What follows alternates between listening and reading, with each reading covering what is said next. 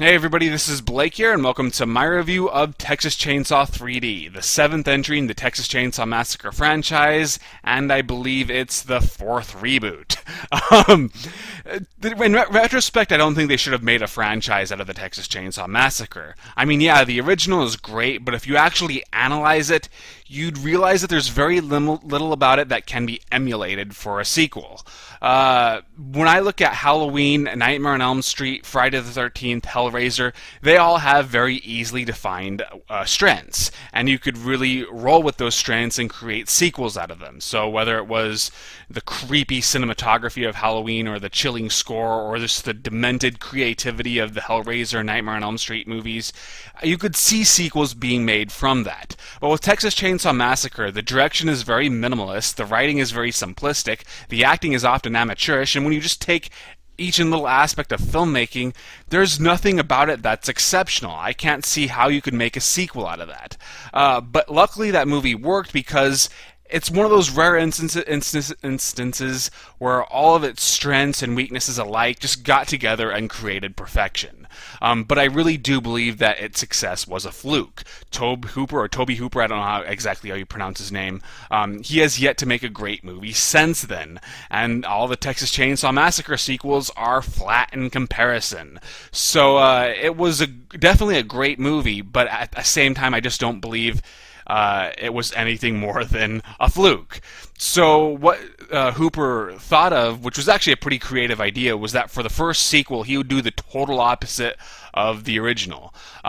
So if the original was low-key, the sequel would be over the top. If the original was brutal and gritty, but mostly psychological when it came to its violence, the sequel would be incredibly gory. And whereas the first one was grim, the sequel would be incredibly campy. It was an interesting idea, but unfortunately audiences didn't respond to it very well. It wasn't particularly well liked, and it didn't make a lot of money at the box office. It has developed a cult following, and many people do really like it. As for myself, it's been so long since I've seen it, I cannot really say. I did not like it at the time, but at the same time, it seems like it's growing on me. At least when I remember, I just remember the good stuff, like Dennis Hopper fighting Leatherface with a chainsaw. I thought that was awesome at the time, and it's that kind of stuff that's really stayed with me, so maybe I would enjoy it if I gave it another shot. We'll just have to see.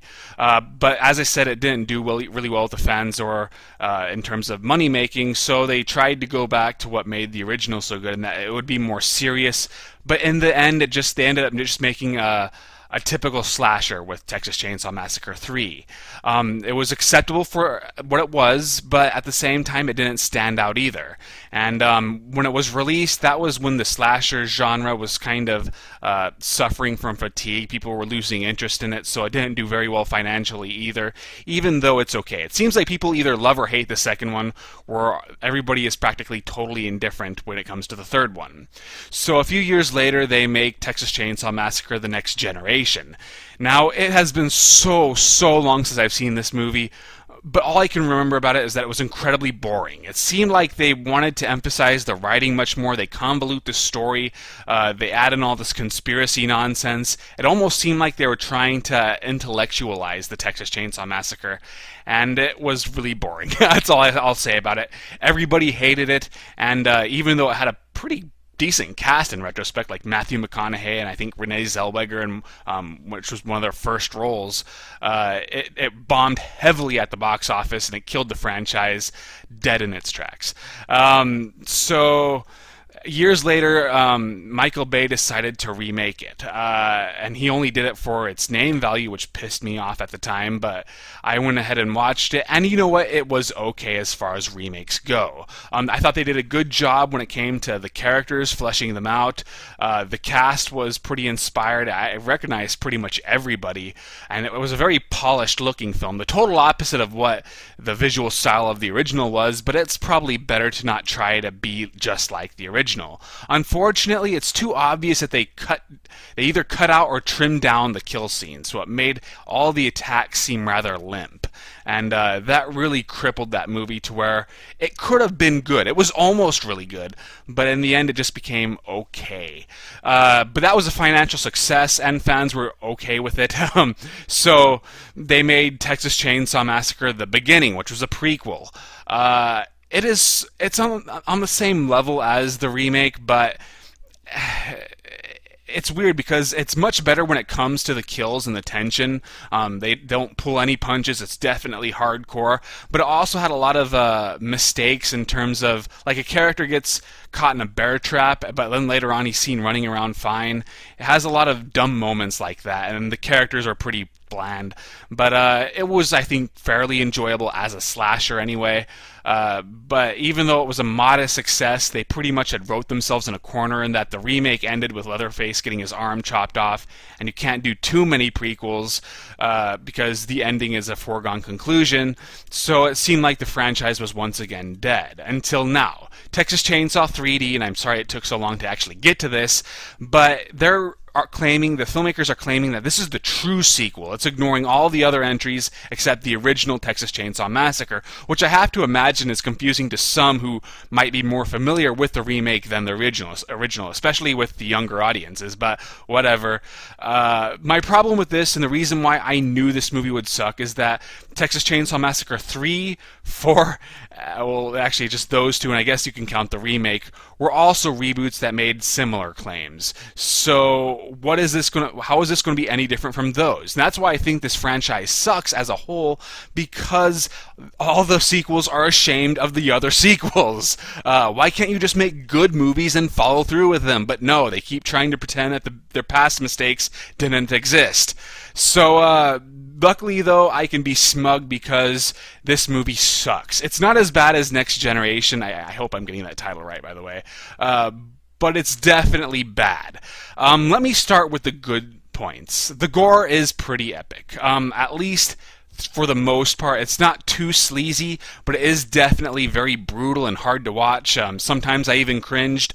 My only complaint there was I felt the final kill was a bit too cartoonish. The CGI was too blatant, and even though I liked it in concept and execution, it just seemed kind of odd and out of place.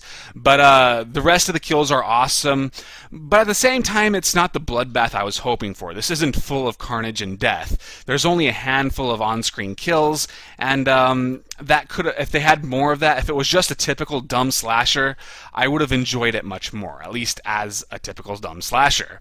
Unfortunately, it does everything else wrong. The characters are totally unlikable. So here's pretty much the setup. The main girl, she was adopted from the Sawyer family, who is Leatherface's family. Actually, I guess I should start from the beginning. It opens up with footage of the original Texas Chainsaw Massacre, and proof that that was a fluke is the way they edit it makes it seem kind of lame, whereas how it's done in the original movie is awesome, but whatever. And immediately after that, the sheriff comes over with the intent of arresting Leatherface, but there's kind of a standoff. The mob shows up and a shootout ensues, and the entire Sawyer family is killed, although Leatherface himself is never found. The only known survivor is a little girl, she was an infant child who's taken by one of the people in the mob and adopted by them. So she grows up into an 18-year-old, even though, or like a 20-year-old, I don't know how old she is, but she's supposed to be 40 years old if you consider the actual timeline, because it's obvious this movie takes place present day with all the iPhones and stuff, so that was a pretty big fucking mistake. So she grows up not knowing of where she came from, but then she receives a letter from her grandmother from her real family, who's just died, and she has left her a mansion in her will, so she decides her and a bunch of her friends are going to go check it out and see what the mansion's all about and hopefully find out where she came from. Unfortunately, Leatherface is also staying at the mansion, and he starts killing everybody. The reason why I hate everybody is that they're either incredibly generic and disposable, or they're incredibly unlikable, and it seems like the movie really wants you to hate everybody. For example, the main girl, she has her boyfriend, but he is having kind of an affair with her best friend, who is dating his best friend. I mean, it's like a freaking soap opera. And I don't really understand why any of that was there, as there's no real payoff. The main girl never finds out about any of this. So it just seems like it's there to make them less sympathetic so we can root for their deaths. And that is later going to bite this movie in the ass. Really, the only marginally sympathetic character is the slutty best friend's boyfriend, and just because he has no personality. And I'm sure if they fleshed him out too, I would have hated him also. The main girl, she's just kind of a watered down version of the protagonist from the Texas Chainsaw Massacre at the beginning, who herself was a watered down version of Jessica Biel's character from the original remake. But when they actually start to develop her, the actress cannot sustain her performance to make it work. She starts kind of going crazy as the movie progresses, but it's just difficult to swallow, and her decisions never really make any sense. It was just kind of a poorly written character. But the big problem too is that they spend so much time fleshing these people out, but then for the most part they get wiped out almost at the same time. So it's like, and this is halfway into the movie too, so it's like, why did you spend so much time with these people? And then I thought the movie was going to end when pretty much everybody dies, but no, it keeps going for another 40 minutes. So I hated them just because they were incredibly unlikable, but they're also really stupid. Everything they do is there so it's easier to get them killed, or to drive the story. Like, yeah, let's leave all this information about this girl's family right next to her alone so she could find out what really happened. That was just retarded. That's not even the worst thing either. Everything these people do is moronic. The acting is pretty weak. Well, it's okay when people are just acting normal, but when they have to actually do something different, that's when it starts to becoming really awkward. Like, for example, when a character starts going crazy, she oversells it, or when a character is revealed to be evil, they're just too sinister and too smug. It's just overacting there. And the worst actress, though, has to be the best friend, who just was way too slutty. It seems like just when she just stands there, she's acting like the token slut. And she's posing all sexually. It's just too much. But for the most part, I guess it's just average. It's weird seeing Clint Eastwood's son, though, because he looks just like his dad. Doesn't quite have the acting talent, but he looks, I mean, it was surreal just how much he looks like Clint Eastwood. So that's all I can really say. I hated everybody, and then once people start dying, it's done in a very redundant way. It's just like the original, where people just wander and stumble onto Leatherface's lair. But whereas it worked in the original because you weren't really sure who the main character was, and Leatherface's sudden appearances were genuinely startling, here it just since you know they're going to die, and the attempts at building tension don't work because you're just wanting the movie to get to the money shot, so it was kind of boring for that reason. But really, I will concede that I thought the movie was just a subpar slasher for the first two-thirds. Sure, the lack of nudity was incredibly jarring. They kept having like these almost naked scenes, but it's almost as if the actresses had no nudity clauses or something, because they'd get almost naked. Like, one girl gets the part of her shirt ripped, and she's wearing no bra, but the shirt perfectly covers her breasts, or the slut gets in her underwear, but that's the extent of what you get there. And of course it was incredibly stupid, but most slashers are incredibly stupid. But the third act, I don't know how to explain this without spoiling too much, but let's just say that they make Leatherface into an anti-hero. They focus on the town conspiracy, which was also dumb because you saw what happened in the beginning, so why spend so much time on that? But whenever Leatherface kills somebody, it's the people who deserve to die. And we're supposed to be rooting for them. And that's when I realized that we were always supposed to be rooting for Leatherface, that all of his previous victims were unsympathetic. And I don't think you should do that. Everybody says that Jason became an anti-hero, but I disagree. I've always felt, even when the movies focused more on Jason than his victims, he was always supposed to be the villain. I was always supposed to feel scared for his victims, although there was the occasional like rapist and something, but for the most part, I never felt that I was supposed to be rooting for Jason anyway. But with this one, I guess the movie just wants you to excuse all of Leatherface's past misdeeds, and we're supposed to feel sorry for him, and that just, I hated that. It just felt so out of place and so poorly developed. I like the idea of Leatherface being a victim in his own right, but they just handle it in such a half-assed way that I was just furious. Throughout the rest of the movie, I was just mostly indifferent, sometimes amused because there are some unintentionally funny scenes, like, for example, when the main girl is girl's running from Leatherface for the first time. She keeps tripping over stuff, and the audience with me was all laughing, and it was kind of fun in that regard. But when it came to the finale, I was just fuming. So that's when it really descended into bad movie territory. I mean, it was already kind of there to begin with, but I didn't hate it until that final act. So is there anything else I could say? Oh yeah, for some reason they cast Marilyn Burns, who played Sally in the original, as the grandmother. You only see her in one scene, and I thought that was kind of confusing because they show Marilyn Burns as Sally during the opening scenes of the film, so it's almost like she's playing two characters in one movie. I don't know if they really thought that through. And they did the same thing with, I think his name's Gunnar Henson, who played the original Leatherface. He shows up as one of the family members in the very beginning. But I could overlook that just because, you know, he always wore a mask in the original movie. So I don't think most people would really notice that. So I don't know. It just seemed like this movie made one bad decision after another. It's just a bad movie that ultimately becomes atrocious by the ending.